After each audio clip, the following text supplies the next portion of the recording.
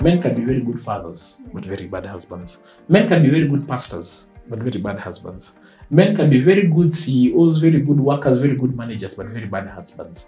The way to work on that is to ensure that your loyalty is to your wife. When you give a woman something, she can incubate it and just birth something great. Give her a seed. What will she do? She'll give you a baby. Women have been given some incubation power. They can take something small and really multiply it. Even that pain that you have, she can really give you comfort. Hi guys, how are you doing? Of course, this is Decoding the Process, where we talk about relationships. And I am your host, Martha, and of course, I'm joined with an amazing guest. We have had him here before, and of course, he shared so much that we needed another part 2. We couldn't just, do everything within one segment. We needed another part to really get to be able to exhaust this in a better way. So thank you so much, Ernest. Karibu sana. For the sake of those who maybe still haven't met you before, you can introduce yourself. All right. Thank you. Thank you again for having me, Martha. My name is Ernest Wamboye. I am a follower of Jesus Christ. I'm a husband. Been married for the past 10 years to my wife, Waturi. We've got 2 children, Tandy and Ivana. They are ages 5 and 3, turning 6 and 4 this year. And I run a ministry called the Relationship Center, where we do a number of things. We run a men's pornography addiction recovery program called Powerhouse. We run a premarital class. We run a singles forum called Boy Meets Girl. And we run some online ministries, a podcast called the Relationship Center Podcast, an award-winning blog called penstrokes.co.ke. And I'm also an author of a number of books. And I'm glad to be here. Wow. I am always wowed by his introduction because of the detail, in very subsequent, how do I even put it? Very fast, short, precise. I mean, kwanza proper ages. This was so unique. I mean, seeing even the ages, and again, you're so precise with even how old they're turning this year. So that's amazing, because they say men are not up to task with numbers and dates and everything. So it's a good thing. Yes, thank you. We are continuing with it's an extension of what we started before. And of course, we were speaking about what it really means to love. That is generally the other segment. So for now, we are going to be discussing the role of a man, especially in terms of loving. They feel like love is, and emotions are all maybe dispensed to a woman and maybe not men. I feel like men also have emotions. When they're watching football, I mean, they love, So I feel men also have emotions, only that they have different ways of expressing it compared to women. So we want to really understand what it is to actually love as a man, and of course the role they play in terms of steering this relationship, because they have been given their mandate to lead, which I feel is not something to really take lightly, because it's very, very instrumental for leadership in any place, for any success of anything. So you can take it up from there. All right. So I think we'll pick it up from what the Bible says in Ephesians chapter 5. Actually, if you just look at marriage in totality, God gives husbands or men 2 things to do. He tells them, lead your wife, love your wife. Lead your wife, love your wife. Get that right, and you're doing God's will. He tells women, submit to your husband, respect your husband. Submit to your husband, respect your husband. Get that going, and you'll get it going, and you'll be doing God's will. All right. So what does it mean for us as men, for us as husbands? What does it mean for us to love our wives and to lead them? Let me start perhaps by leading. One of the most important things that a husband must do must be to offer the spiritual nourishment to his wife. If you read the book of Ephesians chapter 5, one of the things that it says, husbands, wash your wives with the water of the word. What does that mean? Is that you take the word of God, you read it, all right, you study it, you let it change you, you let it have an impact on you, you let it improve who you are, and you get the spiritual strength to offer that same sanctification to your wife. And so a husband must be a spiritual leader. So in short, like what you're saying, let me cut you short. Yes, it's all right. Because they're thinking pastors should be doing this. That's a big mistake. Yeah, that's a big mistake. Starts at home. And let me tell you, one of the failures of the modern local church is to relegate the role of bringing up children to the local church. That is a role for the family. The local church is meant to equip the saints for the work of ministry and then disperse them out like couriers, going out into the world to do the will of God. We are not meant to be discipled primarily by the church. Discipleship must happen at home. And who must lead it? The husbands. But nowadays, the work that husbands ought to do has been taken up by Sunday school teachers. And that's why, you end up finding wives respecting their pastors more. Exactly. Because the main need they have that role, the pastor is basically playing the role of a husband. Which they would really find it, lovely if their husbands actually perform that. Husbands must play that role. There is no way about it. And we as Christian men must understand, must seek the gap. I'll tell you this, my wife must be nourished spiritually by me if for one reason or another we cannot go to church. Maybe we are sick, maybe something has happened, maybe there's a lockdown, COVID-19. It should not be a tragedy for my family. My wife should say, it's okay. There is a spiritual leader in the home. Ernest, teach us the word of God. And Ernest will teach them the word of God. And Ernest will teach the children the word of God. My church should never be afraid that for that time when my family is unable to come to church, that they have lost anything. They should be confident they have gained when there's a spiritual leader in the home. This is one of the ways that God requires you to express leadership in that home. So the primary source is the husband. It must be the husband. Because I feel like something has come to my mind, which I feel is very important. For instance, how the COVID season came. Many places shut down apart from the family. Family is the strongest unit to actually fight so many things. Yes. And it can never be shut down. No one would ever. You can't shut down the family. So that's why families broke. Because so many things they were getting that need to be provided from the family, they were getting from outside. Exactly. So they end up finding there's nothing they really get from home, frustrated, and in the end, doesn't function and they break. And even look at the first marriage between Adam and Eve. Genesis 2:15 says, the Lord God created the man, he put him in the Garden of Eden to till it and take care of it. Verse 16 says, then the Lord God said to the man, you may eat of every tree of the Garden of Eden, but of the tree of the knowledge of good and evil you may not eat of it. Verse 17, for in the day that you eat of it, you shall surely die. This command is given to Adam. And at that time, Eve has not yet been created. Adam is given this command as an individual. Eve comes much later, after Adam names the animals, after Adam realizes there's not a mate suitable for him, he's put into a deep sleep, then the rib is removed, and then out of the rib, a woman is fashioned.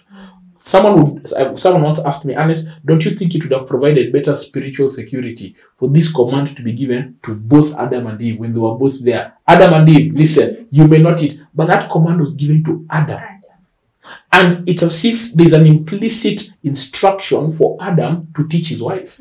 For Adam to pass on that instruction to his wife. The man is a spiritual leader. You must take up the reins. You cannot lead a home if you're spiritually inept, if you don't have a thriving walk with God. And that is why it is draining. There's some women who say, oh, but Ernest, I disciple my children. Some women take up that role and say, I disciple my children, I do that role, I raise them up spiritually. And it's good because as a woman, you must help. The Bible calls a woman a helper. But you must understand, you can't lead it. That leading is given to the man, okay? And no matter how much you try, you can help your children. Of course, you can pray for them, and of course, you'll have an impact. Yes. But the impact of it coming from their father is powerful because, one, God introduces himself to us as a father. And the first impact of fatherhood are our earthly fathers. If our earthly fathers demonstrate that leadership, then it is easy to connect with our heavenly Father. But when our earthly fathers are lacking that strong leadership element, that spiritual leadership element, you find that we struggle to relate with our heavenly Father because we conflate those two fatherhoods together, and yet they are not necessarily the same. But earthly fathers should strive to be like their Father in heaven and give that to their children, give that to their families. I want a prayerful wife. The wife is the one who should be waking up. That's the norm. Actually, people say that a lot. Big mistake. And many men are doing that. The Proverbs that you are woman, you should be waking up at 4 a.m. Meaning I can close up in my bed. And of course, it's the work of the woman to actually pray. And it's becoming a very accepted norm. It's antithetical to God's will. It is antithetical to God's will. The man, in fact, when Paul the Apostle was so bold to actually say, the head of Christ is God. And the head of, and Christ is the head of the man. And the man is the head of the woman.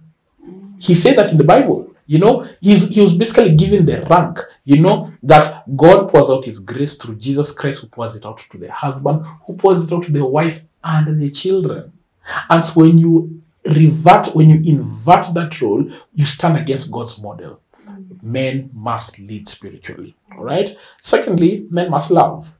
All right. And I'll give you an acronym that we look at. This is from Emerson Egerich. He's written a book called Love and Respect. And he says, this is how love is spelled out to a woman. When the Bible says, husbands, love your wives, he says it can be identified as a couple. Okay. COUPLE. Okay. And C is closeness. O is openness. U is understanding. P is, what is P? P is peacemaking. All right. L is, L is, what was L? P is peacemaking. L is, skip my mind. Let's see. Oh yes, loyalty and esteem. Loyalty and esteem, you know, loyalty and esteem. So closeness, openness, understanding, peacemaking, loyalty and esteem. You know, when you have those things in a relationship expanded from a man to a woman, okay, the woman feels loved. And maybe if you have time, we can go through each of them one by one. Yeah. I mean, we should. So we will, of course. We can just finish up on this, and then maybe we would really delve deeper into that. It's interesting. So now, how? Let me just ask this now as a helper.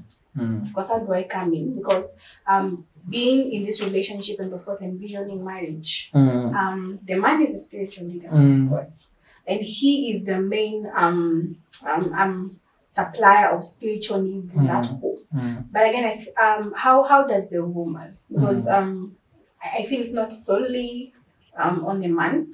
How do you help each other and still allow the man to perform his role?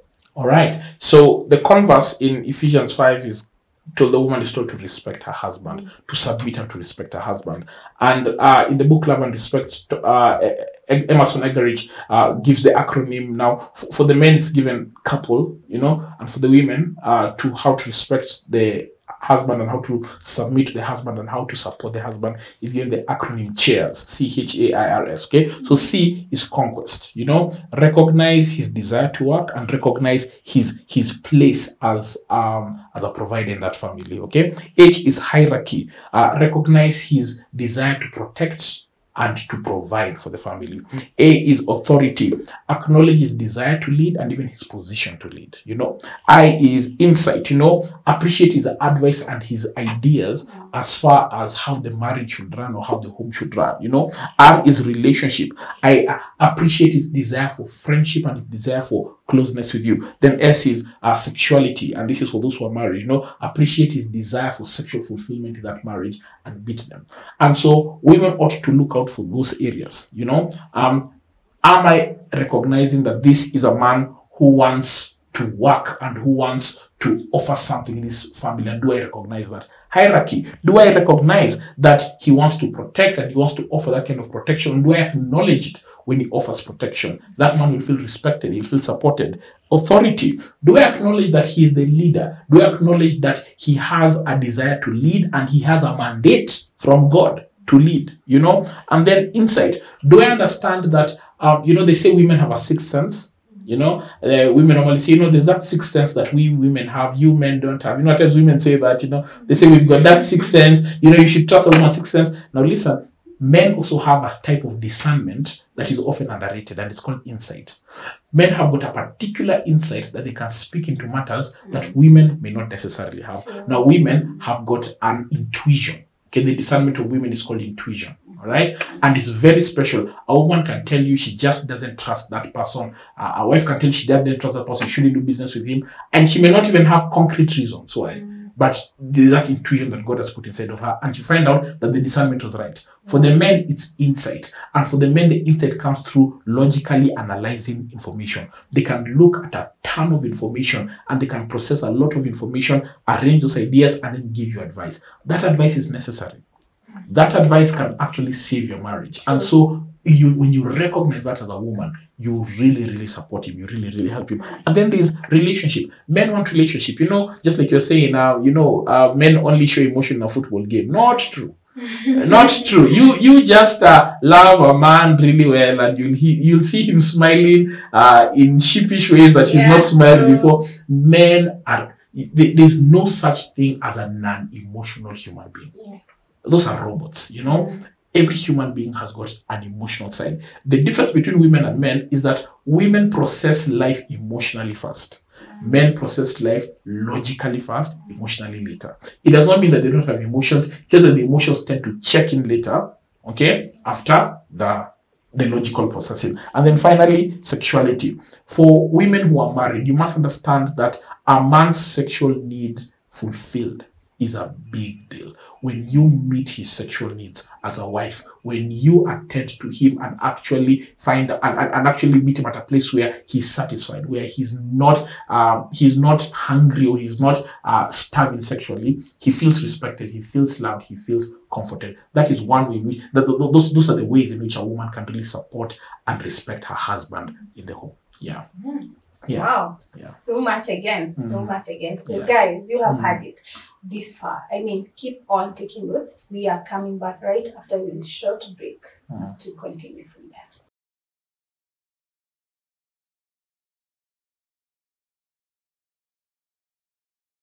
Welcome back. We are taking it off again. And of course, we have been discussing a few things. We have talked about leadership and how to love. We want to, of course, delve deeper into how a woman feels loved and how a man should and would effectively love a woman. So, yeah, nice to be back, Martha. So, we looked at how the women should respect their husbands, and how they should offer support to their husbands. What is the converse for the men? So we began by saying that men are called to lead and love, and we saw what leading looked like, being the spiritual authority. What does loving look like? And we are borrowing this from Emerson Egarich's book, where he says loving involves the acronym COUPLE, COUPLE: closeness, openness, understanding, peacemaking, loyalty, and esteem. Let's look at all those just in detail and just see what it means to love a woman. So one, closeness. We had mentioned this in last week's episode, that a woman deserves emotional closeness. Okay, that is a core need for a woman. Women want to know that their husbands are not emotionally distant from them. Now, husbands need to understand that women see you being emotionally close elsewhere. They see you being emotionally close to your boys when you're watching that football match. They see you, you know, they see you get so excited and hug that guy and tears come to your eyes and go like, I can't believe we made it to the finals. They see that emotion, and guess what? They want that same emotion in their marriage. And so it's difficult when a woman wants to have that level of emotion with her husband, but the husband only limits it to basic information. You know, how's your day? Good. You don't provide an opportunity for closeness, but conversation, okay, gives that opportunity for you to be emotionally close, okay? And so husbands must really train themselves to speak, all right? And the one of the dangers, not really, I don't know how to call this, before a man gets married, they say that a man looks at marriage as the end of a long marathon. He says, I've been pursuing this woman, I've been loving her, I've been wanting her, I've been showing her affection. Ooh, now we've gotten married, we've crossed the finish line. The marathon is over. Yes. I'm done. Yeah. Women view marriage as the beginning of a marathon. They say, dating, courting, ratio, all that was warm up. Yes. Now let the real marathon begin. And so what happens when women get married? They sprint off. Yes. You know, and women, newly married women are the best women. I'll just say that. You know, a newly married woman, that's the best woman. That's a woman will never love you as much as when she's newly married. She'll give herself emotionally, she'll give herself sexually, she'll give herself fully. Why? Because she's sprinted off, the marathon has begun. You know, and so you find newly married women really putting in a lot of effort in their marriages. You know, they want to, you know, they have got a new place, you know, they want to take photos, they want to create new memories. Men slow down because for them the marathon has come to an end. And women see that disparity. They wonder, how come we're not going out on dates? Newly married women want to go out on dates a lot. But the married man is like, but we are married. This whole house is a long date we are on. And so because of that, women feel that there's a lack of closeness. you know. And at times men enjoy that full attention that newly married women give because newly married women go all out.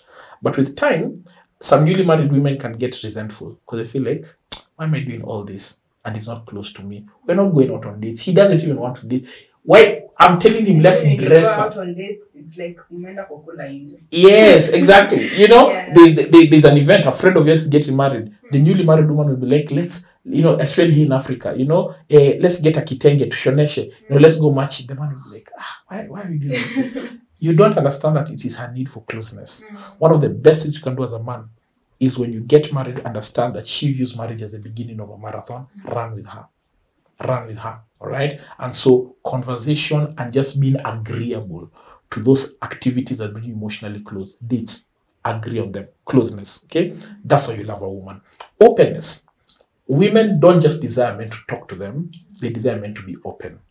You know, I talk to men and I hear them. It's funny how men can go through tough times and they can talk to someone else but not their wives. A man can lose his job and he can spend 2 hours talking with his friend. Tell him, my gosh, I was fired. Tell his friend details. My boss walked in. He said this. Can you believe I was framed? But he'll give all the intensity to his friend. When he comes to tell his wife, babe, I lost my job. What happened? You know that job has always frustrated me. I'm glad it's over. It's okay. God will bring another one. I shall sort you. That's it. And the woman is like, come on, be open. Open up. Open up. And I don't know what causes men, especially husbands, to just do that, where you find you can be really open with your boy, but not as open with your wife. You know, your wife is your first priority. It is more dangerous if this man is open with another woman. That's the recipe for an affair. Okay? Husbands must know that women desire openness. Tell them how you feel. Tell them. Our culture does not permit a man to demonstrate weakness, vulnerability. Yeah. Those tears, just suck them up. You know, tears are for the shower. You cry when you're showering. You know, so you confuse people. You know, you're not crying, you're just showering. You know, you know, you have to be open with your wife. If you don't demonstrate this openness to your wife, who will you demonstrate it to? Some men are afraid that if my wife sees me crying, then she'll think I'm a weak person. You know, and so that's what the culture tells us. You know, you'll be weak, and if you're weak, she'll not respect you. A woman will feel really, really loved when you're open with her. And you'll be surprised at the wealth of wisdom women have. Women, when you give a woman something, she can incubate it and just birth something great. Give her a seed. What will she do? She'll give you a baby. Give a woman that's 5,000 shillings. You'll be surprised what she can do with 5,000 shillings. She can expand it. Give her 1,000 shillings. She can do so much. Women have been given some incubation power. They can take something small and really multiply it. Even that pain that you have, she can really give you comfort. Women can really comfort their husbands. And many husbands deny themselves some level of comfort that their wives can give them because they're not open with them. Okay, so men need to be open. All right. Then you understanding. Women desire understanding from their husbands. They desire husbands to understand them, especially when there's a disagreement. Okay, many times the woman might even be on the wrong, you know, but she just wants her husband to understand that she meant well. Okay. You see, when men have a misunderstanding, they look at the facts. And they go like, okay, you are wrong, I was right, so I'm sorry, it's over. For women, it's not enough. When a woman hears she's wrong, at times, there's another voice that she hears in the back of her mind. Not only is she wrong, she's a bad person.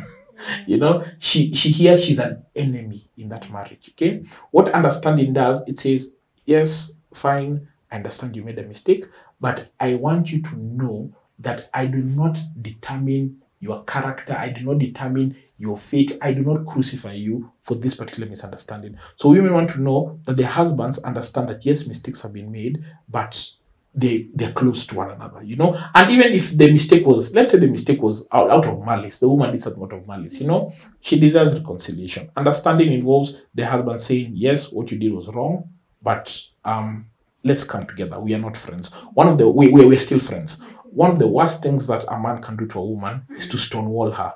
to just go quiet. To go quiet. We don't want more fighting. Yeah. So I'm done. slide.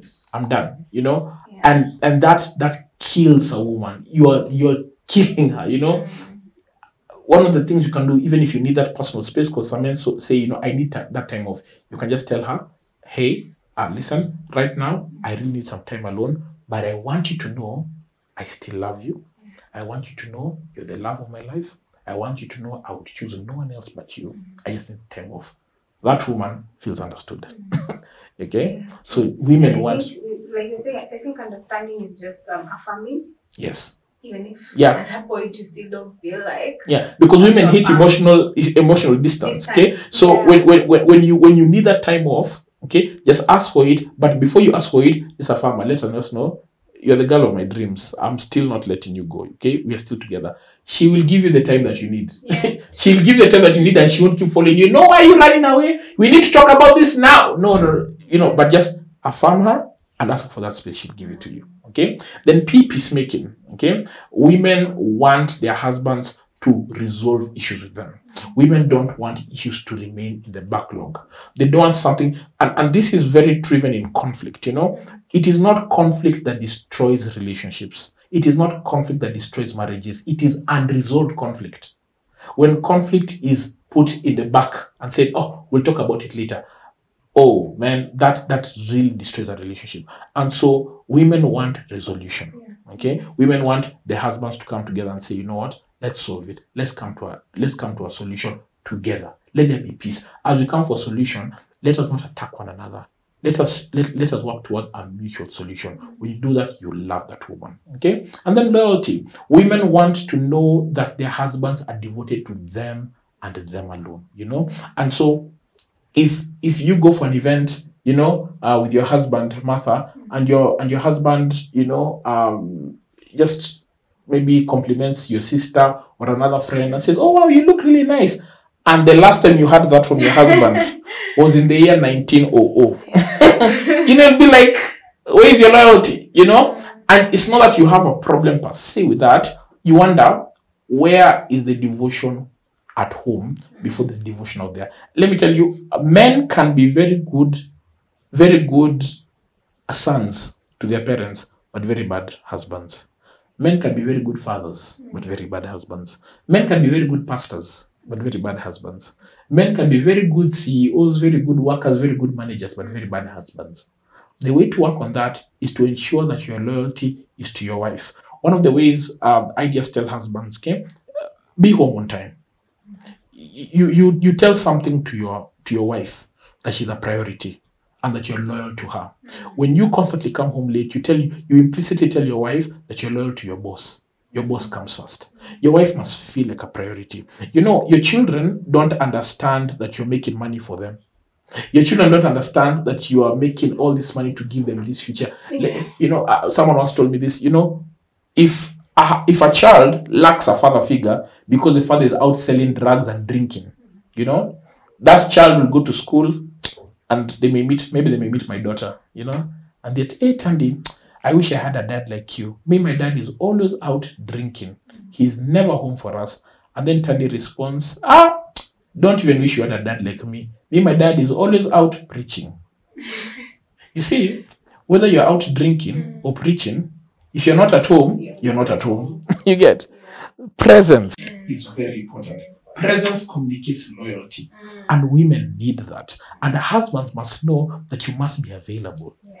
You must be available. And not only must you be available, you must demonstrate loyalty. There must be a priority. Your woman must actually see that, by the way, she's not one among many women. She's the only woman. You know? She's the only woman among many. She's above 10,000. All right, and then actually reminded me, yes. shortly on a very small story I had. I think I had or read on a newspaper when somebody was complaining why the children now don't come to visit him. Then one of the kids told him, now he was trying to actually write a story to the new generation, invest in presence. Yes. He said, "I gave them money. They used to call me maybe when they're in school and I'm abroad, and I tell them, what do you want? I'm not, how are you? So now I'm old and they're telling me, what do you want? What do you want? Exactly. When I want their presence most, they have refused. Yeah, I'm busy, Dad. What do you want? When they see Dad's call, the first thing, some of them, even if they maybe miss the call, they will first send money because they are all well off and they know if dad calls, then we must be just giving something to him. So the same language you spoke to them, they begin speaking back at you when your time actually comes. Yeah. It's true. You're very right. You're very right. And then finally, E is esteem. You'll be surprised at how your wife may be a born-again Christian, walking with God, loving the Lord, but she needs you to esteem her. This world is constantly telling women how they should look, how they should dress, how they should act. This world tells women, if you're not this size, you're not beautiful. If you're not this skin color, you're not beautiful. If you don't have, if your bra size is not this size, you're not beautiful. And women are under so much pressure comparing their lives to celebrities, comparing their lives to people around them, and pornography is one of the leading contributors to that kind of destruction, that commodifies women and reduces them to objects. God wants women to be esteemed because women are made in his image. All right. We live in a world where women, I have daughters, and so at times I hear the stories, of women being harassed in town. Women, they walk in town, they can't be safe, they're sexually harassed, they're touched, they're what. The world is constantly doing this to women. What must husbands do at home? Women must know the world may be harsh, but here at home, I am esteemed. Here at home, I am held in high regard. Here at home, I am beautiful for who I am. Here at home, I am a person of value. Here at home, I am held in high regard. Here at home, I'm celebrated. I'm celebrated. Here at home, a woman should feel that. And that is how a man should also contribute in loving a woman. So, couple, closeness, openness, understanding, peacemaking, loyalty, esteem. Because one thing you have mentioned in the last point really, I have reflected on shortly was, of course, if you don't speak to a woman, something else will speak to her. Of course. And you'll be wondering why she's coming home with so many ideas and she doesn't have your ideas. You haven't been speaking to her. And that's why I feel like the devil never went to the man. He knew the easier target is a woman. The woman. And to date, actually, the many marriages are mostly the entry point is the woman. Yeah. Because we are the weaker beings, like that's what the Bible says. Yeah. And that's usually the target. Even the target of many cults and many prosperity gospel churches and many just a cult in general, they target women. Because they know that if these women are not being given I don't be given a level of love and attention by their husbands, there's something else that they can be given. Eve's great deception was thinking that she could be superior to her husband and superior to God. She thought, I have found something that makes me better than God. It's the great deception of Eve.